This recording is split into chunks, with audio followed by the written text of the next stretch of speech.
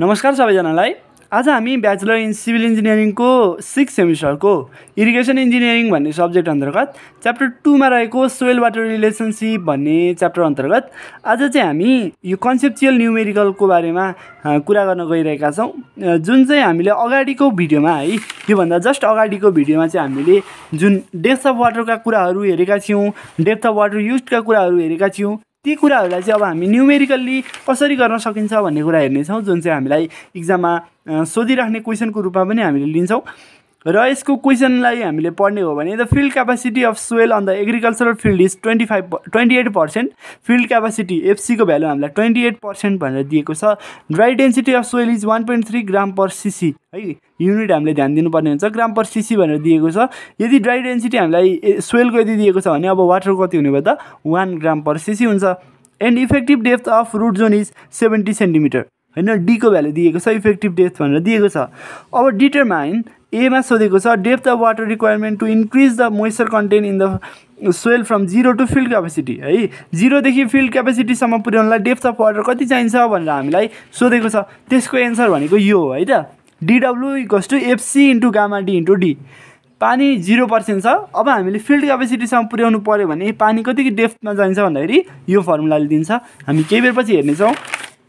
त्यसपछि अर्को question be मा सोधेको छ इफ पीडब्ल्यूपी पर्मानेन्ट विल्डिङ पोइन्ट चाहिँ 13% छ रे, find the depth of water used by plant from field capacity to OMC हैन, फिल्ड क्यापेसिटीदेखि ओएमसी सम्मको वाटर डेप्थ कति हो भनेर हामीले निकाल भनेको छ। यो भनेको चाहिँ कस्तो कन्डिसन हो भन्दाखेरि यो एउटा फिल्ड रहेको छ, त्यसमा भनेको अप्टिमम मोइस्चर कन्टेन्टसम्म पानी पुग्यो हैन। सुरुमा पानी फिल्ड क्यापेसिटीमा थियो, केही दिन 6 दिनपछि घट्दै गएर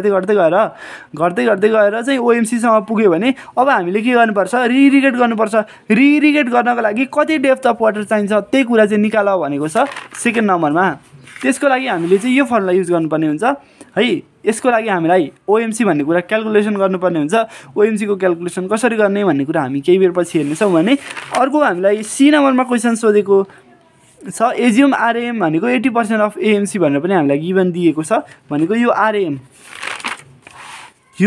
भनेको चाहिँ 80% हो भनेर हामीलाई दिएको छ है। यति भनिसकेपछि त अब हामीले ओएमसी भनेर निकाल्नलाई सजिलो हुने भयो। कसरी निकाल्ने भन्ने चाहिँ हेर्नेछौँ। अहिले हामी क्वेसनमा छौँ है त। If daily कन्जम्पटिभ use of water is 12 mm that is plant consumes the water at the rate of 12 metre each day हैन। 12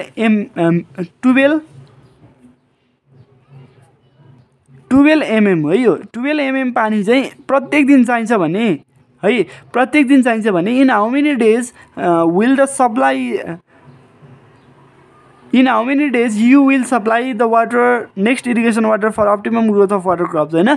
तपाईले अर्को पानी पहिलोचोटी पानी दिइसकेपछि तपाईले पानी फिल्ड क्यापेसिटीमा फिल्ड क्यापेसिटीमा छ 0 डेजमा, त्यसपछि अब यो कति दिनपछि चाहिँ हामीले फेरि पानी दिनुपर्ने हुन्छ। यो डे चाहिँ पत्ता लगाऊ भनेको छ। अघि हामीले यस्तै कुरा गरेका थियौँ नि, अगाडिको भिडियोमा हामीले यस्तै कुरा गरेका थियौँ नि। अब यो कसरी निकाल्ने त, यति दिनसम्ममा चाहिँ यो ओएमसीमा पुग्छ भनेर कसरी क्याल्कुलेट गर्ने भन्ने कुरा चाहिँ हामीले कसरी गर्ने भन्ने कुरा हामीले हेरेका थियौँ। त्यो कुरा चाहिँ आज हामी क्याल्कुलेसन गरेर निकाल्छौँ है। अस्ति हामीले कसरी निकाल्ने होला भनेर चाहिँ क्वेसन मात्रै गरेका थियौँ, आज हामी त्यो क्वेसनको एन्सर हेर्नेछौँ।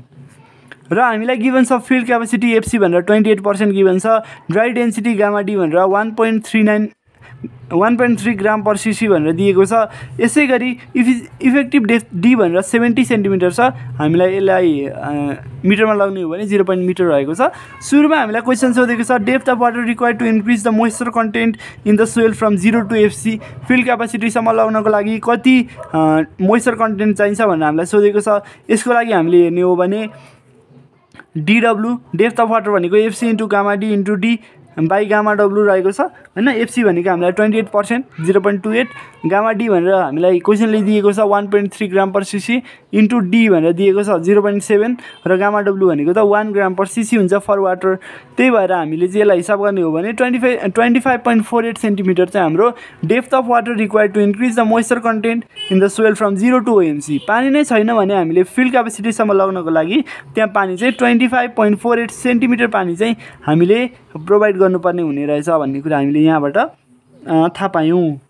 सेन्टिमिटरमा किन आयो भन्दाखेरि हामीले 70 सेन्टिमिटरको ठाउँमा 70 सेन्टिमिटर राख्यौँ है। 0.7 राख्ने हो भने यो एन्सर मिटरमा आउँछ। र अब अर्को कुरा हामीलाई सोधेको के छ भन्दाखेरि find the depth of water used by the plant from field capacity to OMC. पिडब्लुपी पनि दिएको छ, आरएम भन्ने कुरा पनि 80% अफ एएमसी भनेर दिएको छ। अब हामीलाई दिएको के छ भन्दाखेरि we have पिडब्लुपी permanent विल्टिङ point 13% given छ। एएमसी अभाइलेबल मोइस्चर कन्टेन्टको कुरा गर्ने हो भने एफसी माइनस पिडब्लुपी है, एफसी माइनस पिडब्लुपी यो कुरा बुझ्नु भएको होला पक्कै पनि। अगाडिको ग्राफ अनुसार अभाइलेबल मोइस्चर कन्टेन्ट भनेको के हो त, फिल्ड क्यापेसिटी माइनस पिडब्लुपी, टोटल पानी कति अभाइलेबल छ भन्ने कुरा चाहिँ एएमसी हो है। फिल्ड क्यापेसिटी र पिडब्लुपी को बिचमा पानी जति अभाइलेबल छ त्यसलाई एएमसी भनिन्छ। र त्यो भनेको चाहिँ फिल्ड क्यापेसिटी माइनस पिडब्लुपी गर्यो भने 15% भन्ने एएमसी आयो। अब आरएम भनेको 15% अफ के दिएको छ त, 80% अफ एएमसी भनेको छ भनेपछि 80% भनेको 15 को 18% भनेको 12 हुने रहेछ। र 12% चाहिँ हाम्रो रेडियल्ली अभाइलेबल मोइस्चर अथवा सजिलै पानी लिन सक्ने मोइस्चर चाहिँ 12% रहेछ। अब हाम्रो चाहिँ के छ भन्दाखेरि ओएमसी भनेको चाहिँ एफसी माइनस आरएम हैन। ओएमसी भनेको चाहिँ कति हो त भन्दाखेरि यो आरएम भनेको चाहिँ एफसी माइनस ओएमसी हो। यहाँबाट ओएमसी भनेको निकाल्न सक्छौँ हामीले। आरएम भनेको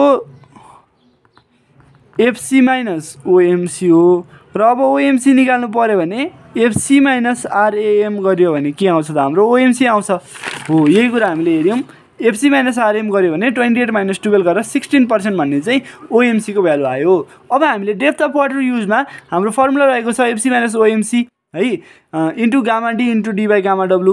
होइन म यस्तो गर्दिनँ भन्ने हो भने पनि एफसी माइनस ओएमसी भनेको अन्तिममा के हो त, आरएम नै हो। आरएम भनेको 12%। एफसी माइनस ओएमसी भन्नु र ओएमसी एफसी माइनस ओएमसी गर्नु र सिधै एफसी माइनस ओएमसी को ठाउँमा आरएम राख्नु एउटै हो है। फर्मुलालाई यतिसम्म चाहिँ मोडिफाई गर्न हामीले पाउँछौँ। भनेपछि एफसी माइनस ओएमसी भनेको आरएम रहेछ। आरएम भनेको यहाँ हामीलाई 12% गिभन छ, त्यो भनेको 0.12 र गामा डी भनेको 1.3 गिभन छ। डेप्थ भनेको 70 सेन्टिमिटर गिभन छ। र यो ग्राम पर सिसी अथवा जेमा राखे पनि हामीलाई चाहिँ दुईटाको युनिट सेम राख्यौँ भने काटिन्छ र यसको युनिटले फरक पार्दैन। हामीलाई फरक पार्ने भनेको चाहिँ यो डी को युनिट जे राख्छौँ त्यही युनिट चाहिँ हाम्रो के हुन आउँछ, डेप्थ हुन आउँछ। त्यो हाम्रो एन्सर भयो। र अब डेली कन्जम्पटिभ युज हैन। अर्को हामीलाई क्वेसनले के भनेको छ भन्दाखेरि अर्को हामीलाई क्वेसनले भनेको छ if the daily कन्जम्पटिभ use of water is 12 mm that is plant consumes the water at the rate of 12 mm each day in how many days will the you supply next irrigation water for optimum growth of the crops.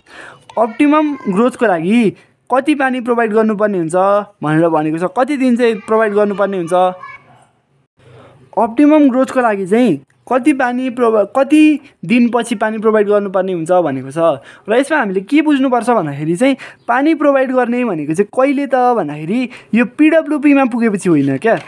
पानी provide गर्ने भनेको चाहिँ यो ओएमसीमा पुगेपछि हामीले पानी provide गर्ने हो। भनिसकेपछि अब हामीलाई यो डेप्थ भनेको चाहिँ जुन हामीले अघि फिल्ड क्यापेसिटी ओएमसीमा भएको पानीलाई अब फिल्ड क्यापेसिटीमा पुर्याउन जति पानीको अमाउन्ट चाहिन्छ भनेर अघि हामीले क्यालकुलेसन गरेका छौँ, त्यो अमाउन्टको पानी चाहिँ दिनको 12 mm को दरले खर्च हुन्छ भने हैन, दिनको 12 mm को दरले खर्च हुन्छ भने कति दिनपछि चाहिँ यो पोइन्टमा आइपुग्छ जब चाहिँ त्यो ओएमसीमा पुग्छ भनेर हामीलाई क्वेसनले भनेको छ। भनिसकेपछि डेली कन्जम्पटिभ युज अफ वाटर भनेको 12 mm छ अरे। वाटरिङ फ्रिक्वेन्सी अथवा पानी प्रोभाइड गर्नुपर्ने टाइम भनेको चाहिँ डेप्थ अफ वाटर युज, कति पानी चाहिँ प्रोभाइड गर्नुपर्ने हो divide by daily कन्जम्पटिभ use of water.